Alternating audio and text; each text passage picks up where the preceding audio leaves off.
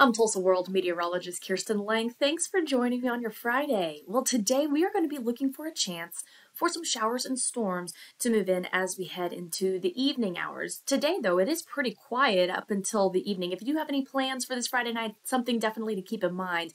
But for the better part of the day, again, just partly cloudy skies. By 6:30, 7 p.m. at night, we'll start to see a couple of showers and storms develop that'll move through the area.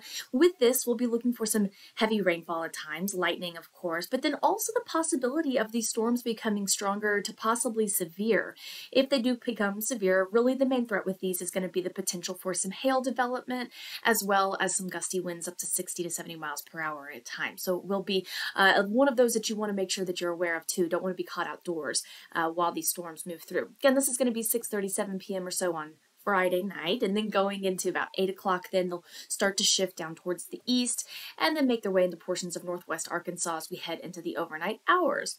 Some showers will spread then, and as we make our way into Saturday, we'll be looking for scattered rain with overcast conditions otherwise. So as far as the weekend outlook goes, it's definitely going to be cooler because the highs are going to be staying in the 60s both Saturday and Sunday.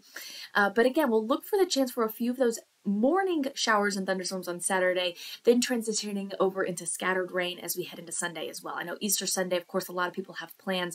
Unfortunately, it just looks like one of those times where we're just going to be seeing some wet conditions, as we'll see scattered rain, as well as cooler conditions too with those temperatures in the 60s. So here's how your 7-day planner shapes up. Again, evening storms tonight, going into the weekend, holding on to cool conditions as temps stay in the 60s both Saturday, Sunday.